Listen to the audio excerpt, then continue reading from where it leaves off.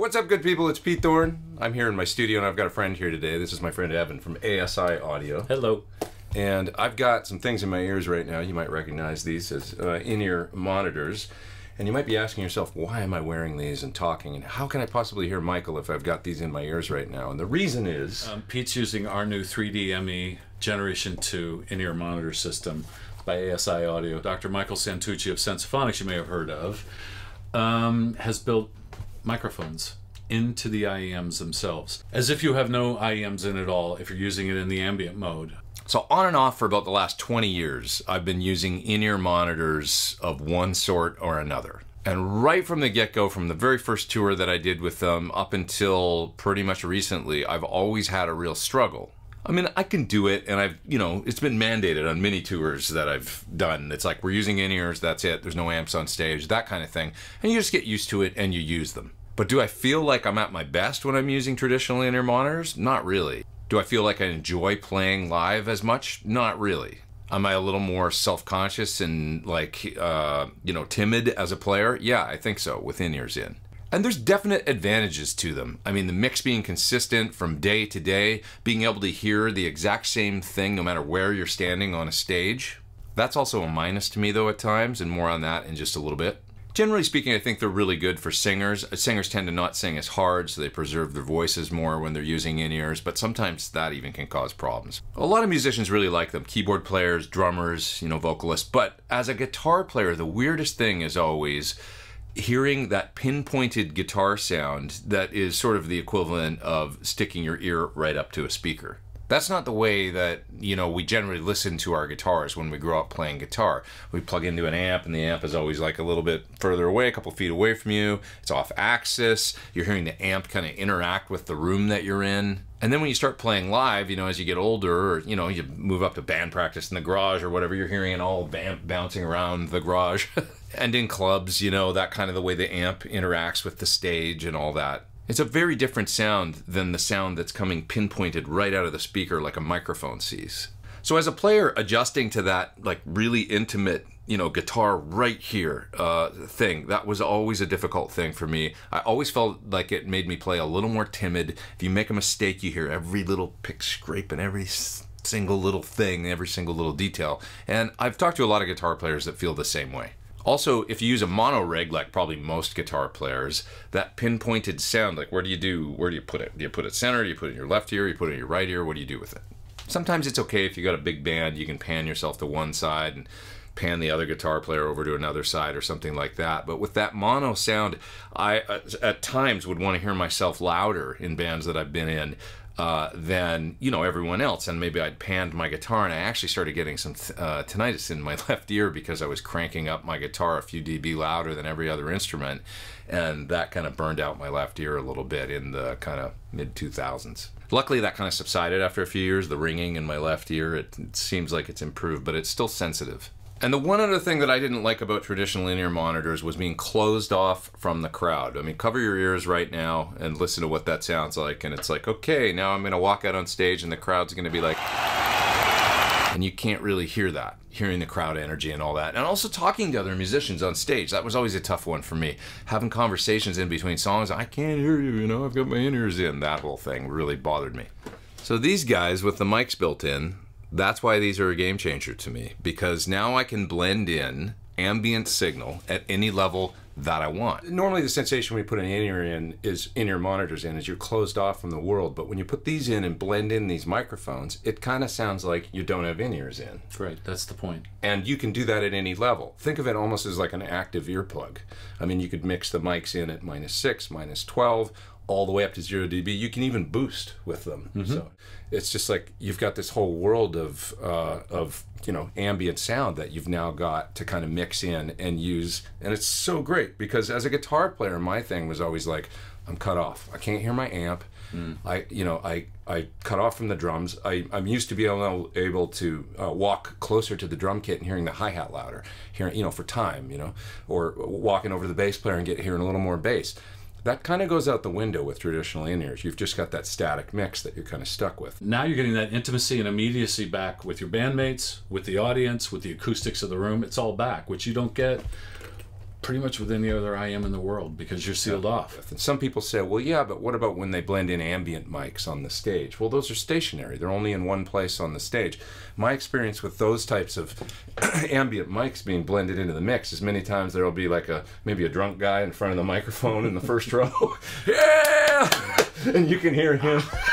You know, in the ambient, you're like, turn those down. It's just not the same as this, which is completely, it's like your own ears. I mean, with the mics right here, it's spatial, and it moves with you, and it's stereo, and it's just so cool. So the way that I approach this system is almost like you can think of it a little bit more like you're using a wedge, because now you can hear your amp, you can hear the stage. You'd be like, well, I can basically hear what's going on. Why don't you just give me a little bass, a little kick, a little snare, a little hi-hat, some of the lead vocal.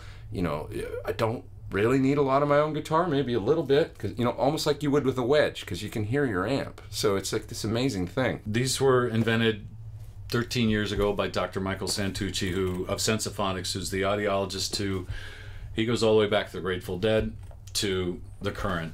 You name a person, Michael's worked with them, and he doesn't name drop.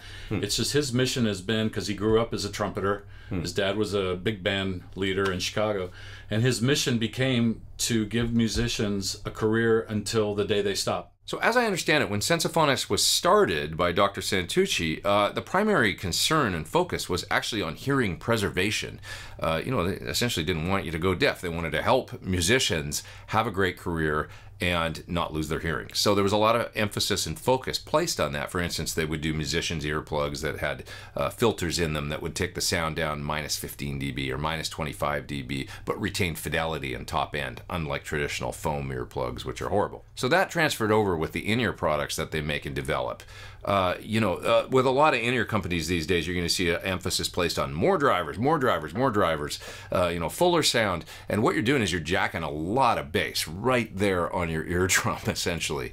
And if you've worn in-ears before, any kind of headphones really, you probably noticed like maybe some ringing afterwards, and it might have not even seemed like you had the sound that loud. There's something that happens when we feel the sound pressure coming off something like a drum kit or an SVT or a Marshall guitar amp, and it's hitting your whole body as well as getting into your ears. Trying to reproduce that sensation with all that low end and bass and whatnot right here on your ears can be like really damaging for your hearing. So with the way that Sensophonics designed these in-ears, the way they configured the drivers, and then having the ambient mics, but you can mix them at a lower level as well as a built-in limiter so that you can control peaks and spikes into your ears.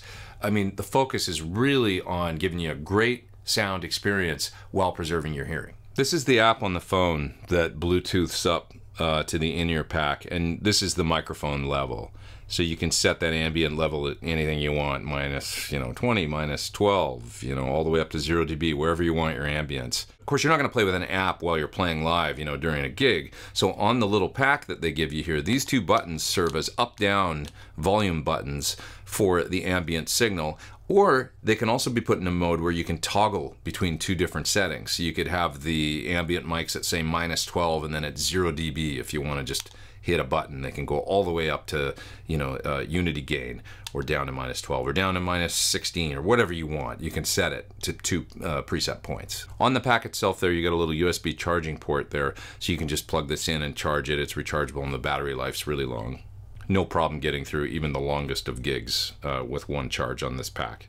There's also a 1/8" output there, so you can send the output of your mix that you're hearing and record it if you like. Then you've also got a limiter there on the app that you can preset to whatever you want. So you can have it at 105, 102, 99 dB. I would probably recommend like the 99 dB setting maybe as a good starting point. Maybe the 102 dB is pretty darn loud. In practice, it works pretty well for me. It's kind of amazing how loud stuff is too. Like sometimes, you know, I'll go over to a singer and they'll lean into your ear and they'll scream a note, and it's like even at 102, I'll hear the limiter pushing down on the signal. So it's pretty cool you got that limiter there and you're, you know, extra layer of protection there to not damage your ears. So another really cool thing is there's an EQ.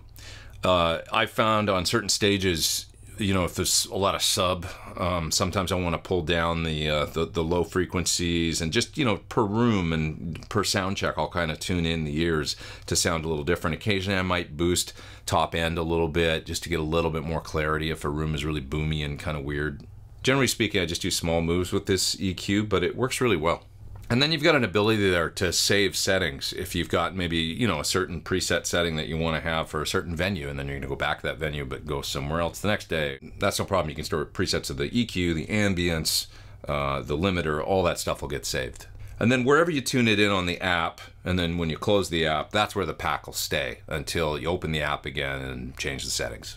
So this system, this one I've got in right now, is the basic one that you can get from you guys, and it comes with the kind of the, I guess what they call a generic sort of tip that you can put the foamies on, and it's included with the three kit. sizes. Yeah, the foamies.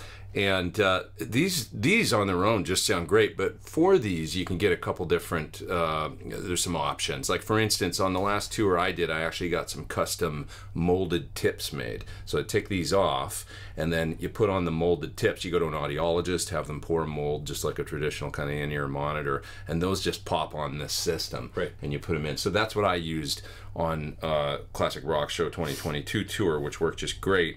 There is one way to go beyond that. Even if you decide that you really love the system, you want to go all in, you can actually get custom molds made with, you know, connected cable, the whole mold, everything in one with the mics built in, right? Right. Yeah, it's called the Custom Tour. Yeah. And Dr. Michael Santucci makes that for you in Chicago based on your molds. It's all hand-built, silicone. Most IEMs are either hard plastic or they're a blend of like a plastic and polymer or rubber, which is fine.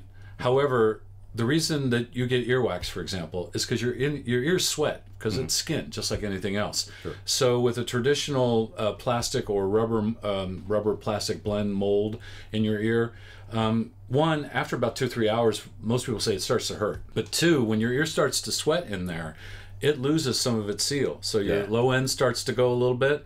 Whereas Michael always builds his custom tips and the fully custom tour out of silicone for two reasons. When you wipe your finger across like a silicone tip, you'll feel a little friction. That's intentional. So when it goes in, it sits there. But then as your body temperature goes up, it opens up and the seal actually gets stronger. But the beauty of silicone, after a while, I've had my custom tips in my ears for like 6 hours. Yeah. I forget they're there. Yeah. It's so, you don't feel it. You feel it in the seal stays, so you don't lose that. Because I've had that happen many times. When your ears sweat, traditionally, the kind of the harder materials and stuff, and you'll start, you smile or something, all of a sudden all the bass goes away because you feel it move, and that doesn't happen. Well, these are Comply tips, which are Michael actually helped to work on these, and they're the finest off-the-shelf tips you can get. That's awesome. You get small, medium, and large in the case here.